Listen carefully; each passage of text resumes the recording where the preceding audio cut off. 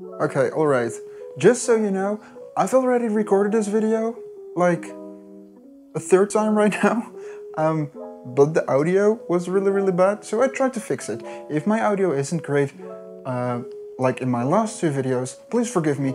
I'm still trying to find out what the best audio options are, but I'm still working on it.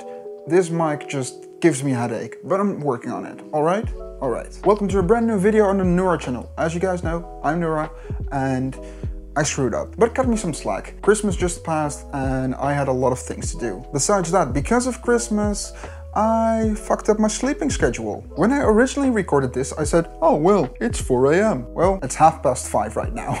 But whatever, let's jump right into it. So the KFConsole is a real, actual thing. For the people who don't know, KFC is making a gaming console. This console is produced in collaboration with Cooler Master, Intel and Asus. So wait, it's basically a gaming PC. But it's not your everyday gaming PC.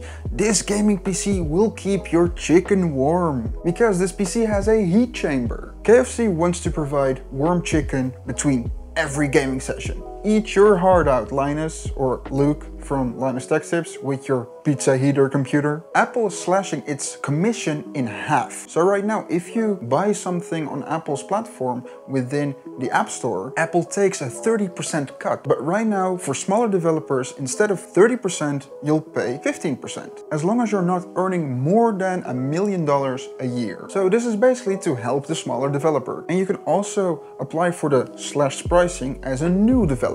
However, this won't help the bigger companies like Spotify, who already spoke about these practices in their Time to Play Fair campaign. So I was really thinking, right, what should I pick for the third item for my videos?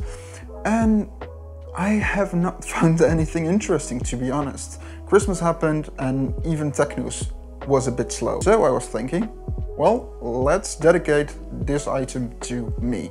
Because something new is coming. I am making a new series. It's a YouTube short series called Blank is the best tech tuber. And these videos I'll just tell why I do think that a certain YouTuber is a good tech YouTuber. This has multiple reasons. First of all, it's an easy way for me to make more content. When I thought of revamping my channel, I wanted to make videos once a day.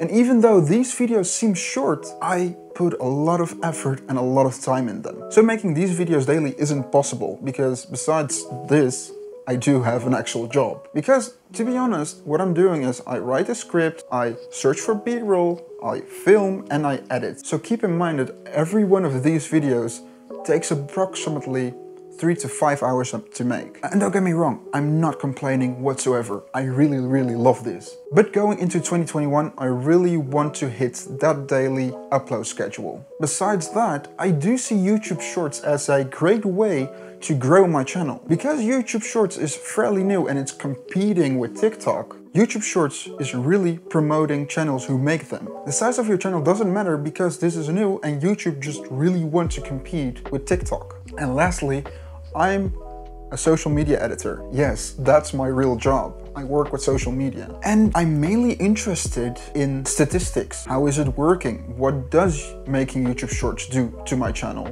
Because if it works for me, it will work for my actual job. But that's it. I hope you guys enjoyed the video. The first YouTube Short will be about Linus from LinusTechTips or Linus Media Group. Do you want to see more of these kinds of videos, more techie videos, more tech news related videos? Please subscribe. I'm trying to make these videos once every 2 days.